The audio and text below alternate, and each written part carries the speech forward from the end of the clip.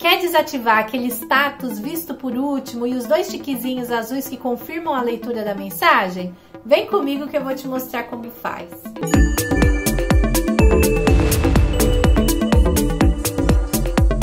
Já aproveita para dar um joinha se você gosta desse tipo de vídeo, se inscrever aqui no canal se ainda não é inscrito e ativar o sininho para não perder nenhum vídeo. Então, para desativar o visto por último e aqueles dois tiquezinhos azuis que confirmam que você leu a mensagem, é bem simples e o próprio aplicativo oferece essa opção de desativar, quer ver? Então, os tiques do WhatsApp funcionam assim.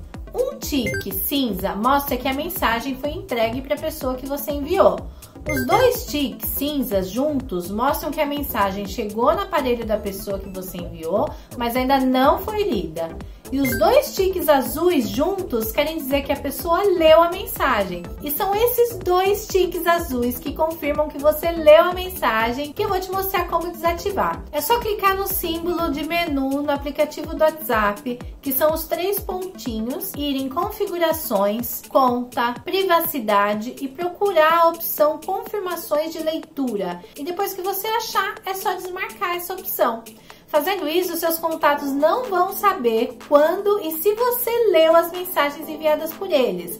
Mas o preço é pago com a mesma moeda. Você também não vai saber se as suas mensagens foram lidas. Agora, se você não quiser que o duplo tique azul das mensagens dos seus contatos seja desativado, você pode usar o truque do modo do avião. Com ele você consegue ler a mensagem sem que o app do WhatsApp consiga enviar o aviso de leitura. Olha só como funciona. Por padrão, o WhatsApp libera uma notificação quando uma mensagem chega, né? Quando isso acontecer, não clique na notificação. Vai lá no painel de notificações do seu celular, clique em modo avião. Aí você vai poder ler a mensagem. Como o modo avião desativa a rede móvel e o Wi-Fi, o WhatsApp não vai conseguir emitir o aviso de leitura para quem enviou a mensagem. E é lógico que você também não vai conseguir enviar nenhuma mensagem naquela hora.